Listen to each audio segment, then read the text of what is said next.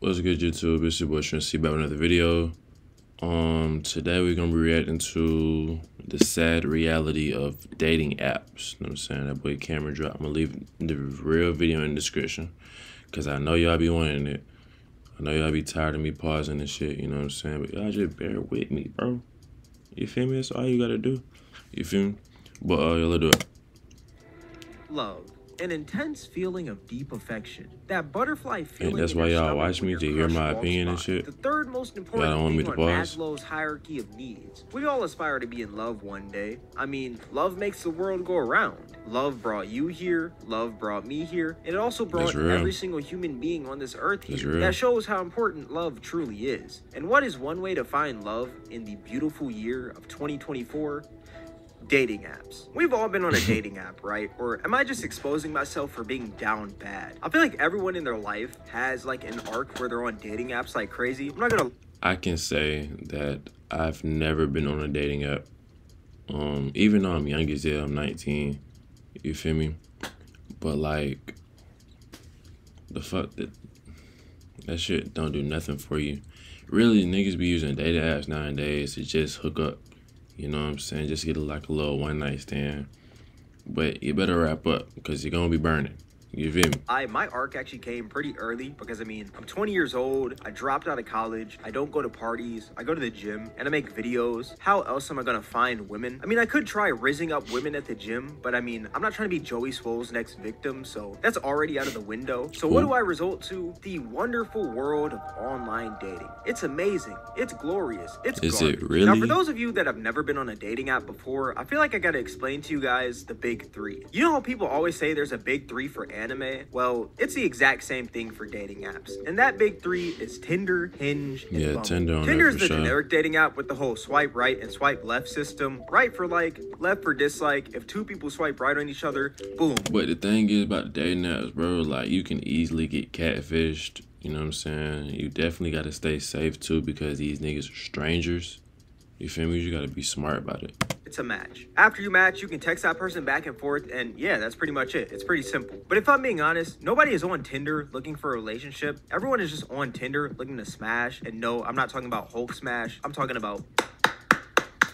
Then you got Hinge, which is basically the dating app that gives the ugly dudes a shot. I say it gives the ugly dudes a shot because with Hinge, it has a completely different system compared to Tinder. Instead of just mindlessly swiping left and right, you have to like a picture or a prompt on somebody's profile. And with that, you can attach a little message to it. And if that person likes the message or likes how you look, then that person can choose to match up with you. So if you're not gifted with the looks of A$AP Rocky or Michael B. Jordan, then you still have a shot because you can kind of show off your personality. And then you got Bumble, which in my opinion is honestly the worst out of the three. It's basically the same thing as Tinder. It's got the whole swipe left and swipe right system. But here's the twist. You know how in society, usually the man makes the first move when he's pursuing a woman? Well, on Bumble, it's a complete opposite. The women are supposed to make the first move. Men and women can both swipe left and swipe right on each other. But if they match, only the women can text first. It's pretty stupid if I'm being honest with you. On paper, it sounds like a great idea, you know? I see online a lot of people saying like if women shot their shot more, there will be more relationships out in the world, which I do believe to an extent. But at the same time, I do think it's kind of stupid for an app to only let women shoot their shot first because I mean at the end of the day, if I was a woman, I would go nowhere near Bumble. And I say that because it just sounds like extra work. Like why download an app where I gotta make the first move and put in that extra step when I can just download Tinder or Hinge and just have men flock to me? It's like asking somebody if they'd rather get $1 million for free or $1 million but they actually have... Damn, I might make that a video idea.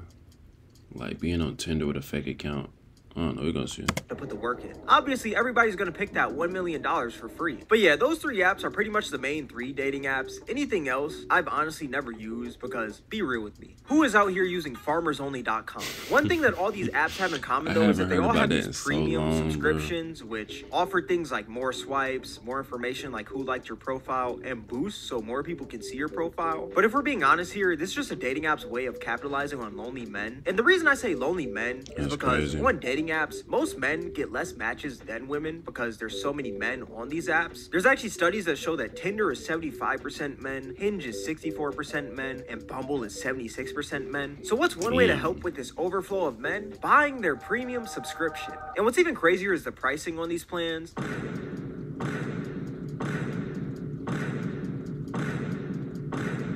And then there's Tinder Select, which is Tinder for $500 per month. Now I gotta state this right here. Tinder Select isn't open to the public. You have to actually sign up for this. Only less than 1% of Tinder users actually have Tinder Select. So it's not really that important. It's pretty rare. But regardless, it is Tinder for $500 a month. Like, we're not gonna sit here and act like that's completely normal. For $500, I better have a shot with Tiana Trump, Margot Robbie, Ruby Rose, and any other baddie on this earth. $500 is literally the price of a PS5. The saddest part about Tinder Select, though, is that the people who actually buy this are most likely still going to get the same results that they did prior to having Tinder Select. But let's be real, some people honestly just deserve to learn the hard way. If you spend $500 on a dating app, I mean, you deserve to have that post-transaction clarity. Also, 1 year of Tinder Select would be $6,000, which is absolutely crazy to me. If you're spending $6,000 for a dating app, number one, seek help. Number two, find God. Number three, you're probably ugly, if I'm being real with you. But you want to know a crazier fact? 14% of Tinder's users are paying users, and that's out of 75 million people. And 14% of 75 million is 10.5 million. So that means that 10.5 million people are paying users on Tinder. But if I'm being honest, I'm not really as surprised. I mean, right now we are going through a loneliness pandemic. Studies actually show that 1 in 4 adults feel lonely in the world right now. And also, we are living in a time where a lot of people aren't really as wise with their money. I mean, you got people out here buying OnlyFans subscriptions. You got people out here who are spending tons of money on in-game purchases like battle passes and in-game skins, which I'm not gonna lie, I am pretty...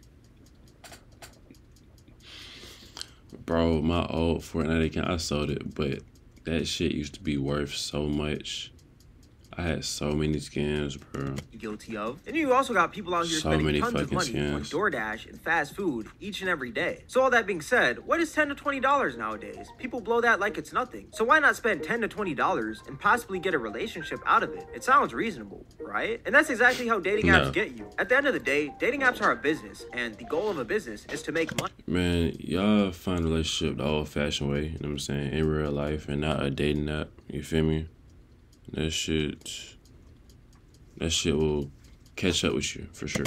If the goal of a dating app was to help each and every user find their significant other so they could live happily ever after in life, then that dating app would go out of business because that app would make no money at all. So what are dating apps doing? Selling a solution to the lonely society. And if you're that lonely man that's maybe dropped out of college, only goes to work in the gym, and you're not really around that many women, then you're their exact target because you have two things: money and loneliness. But what's even worse is the algorithm of these dating apps. Tinder actually used to use this ELO system, which is basically a ranking system that's used in chess and video games. I say used to in quotes because Tinder said they took it out, but let's be real, that's just a PR business cover-up. We all know that they're still using it till this day. And how it works is they would rank you based on your attractiveness / how many people would swipe right on you. So pretty much, if a ton of people swipe right on you, that means that you're in high ELO and Tinder values you a lot. And if you're a person who a bunch of people swipe left on and they just skip you, basically that means that you're in low ELO and you're ugly. But if that high ELO person likes somebody's profile who's low ELO, that low ELO person's score goes up. So if that high ELO person has terrible taste in men or women, it's a field day for the ugly human beings of the earth. But what's one way to have more high ELO people on your feed and have your profile pushed out to more people in general? Paying for their premium plans. It's actually pretty sad because it all just boils down to dating apps wanting more money. At the end of the day, love is priceless. You can't just pay your way to love. Just have fun, go outside, live your life, and eventually you'll find your significant other. I feel like too many people nowadays try to force / rush the process of things, and one of those things being relationships / love. Now with this video, do I expect every single person that watches it to